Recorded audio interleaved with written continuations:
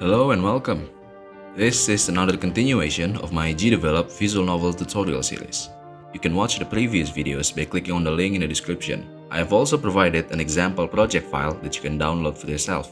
Now, in this video, I'll teach you how to better show which character is talking in your game. Right now, the only indication we have on who's talking is the character name that appears on the name box. We can further highlight the current active talkers in a variety of ways. Two of the most often used ways are by using avatars and darkening the characters who aren't talking. This will hopefully make it easier for the players to understand the conversation in the visual novel. First, I'll show you the darken/highlight method. You need to go to the event sheet. I've sorted all of my events in the previous video, so I hope you've done the same. Open the commands folder, then add another comment. Move it down, we'll name it highlight command. Add a new event below.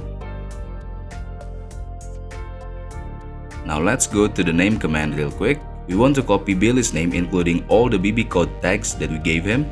Go back to the new event, add condition, name txt, BB code text equal to, paste Billy's names over here. If you don't use any tags, then you can just write his name normally.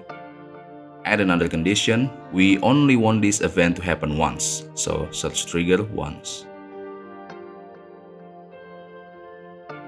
Now add action. We're going to be using twin for this. Again, if you haven't checked my previous videos, you should, because we went through all the basics that you'll need to know.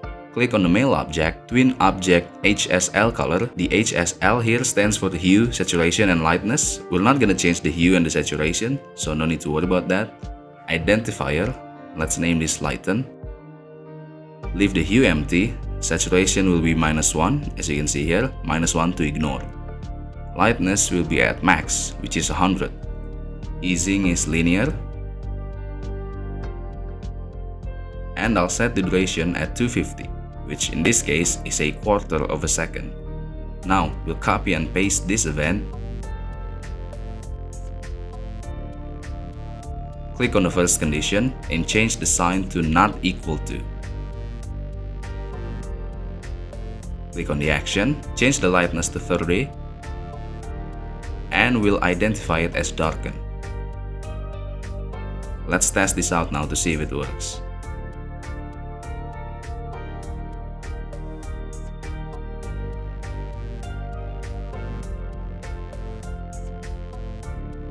Everything seems to work just fine. Now you just gotta do the same but for the character Lily. Remember to add the twin behavior to her object first.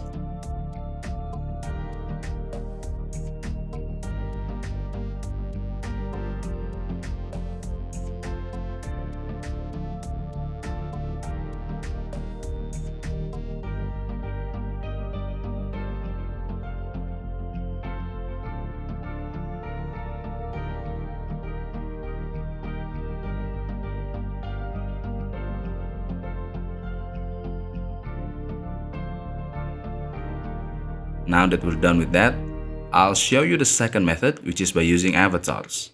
First, we'll add the avatar object into the project. You can download it again, link in the description. Add new object, sprite, name it avatars. Put the blank box on animation 0, and then Billy and Lily on the next ones.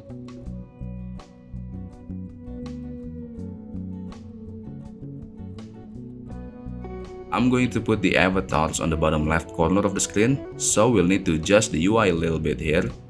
First, you'll need to replace the dialog box with a different one and adjust the dialog txt. The easiest way to do that is to add another animation on this sprite. Let's call the original big and the new one small.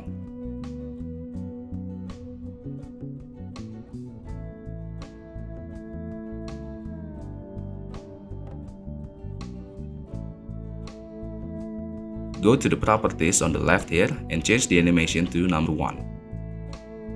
Now we can adjust everything else.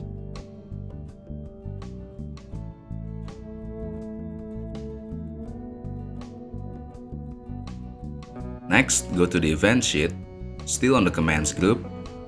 We'll edit the comment for the name command. By the way, I know this might not seem important to some people, but if you're going to have a big project, then it's actually a good habit to organize everything as early in the development as you could. We'll call this name and avatar command. On this event here, when the Billy command is called, we'll add another action. Click on the avatar's object, change the animation, set to, I put Billy on animation number 1, so we'll put 1 on here. Next, you gotta do the same but for Lily.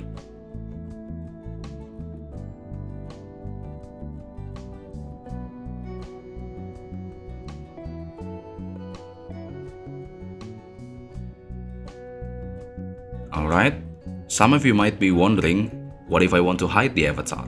Like, maybe the character that's talking is currently hidden away from the frame, or maybe it's the narrator talking. That's where the blank box comes in. Let's go all the way up here to our old friend in the dialog data, edit with yarn. I'll click on this passage here. We'll have to make a new command. Let's just call it blank for simplicity.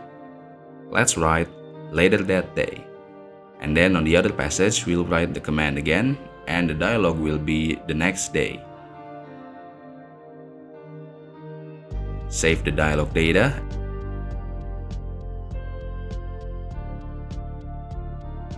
And make another event on the name and avatar command.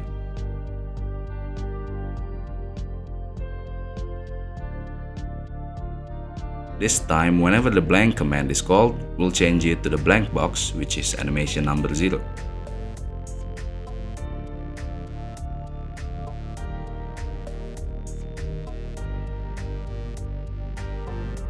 Now you can test the game.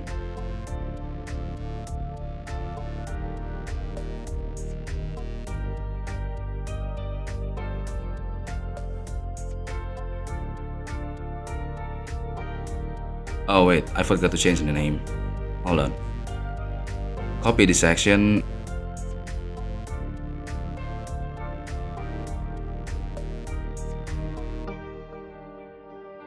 And just leave it empty like this. Try that again.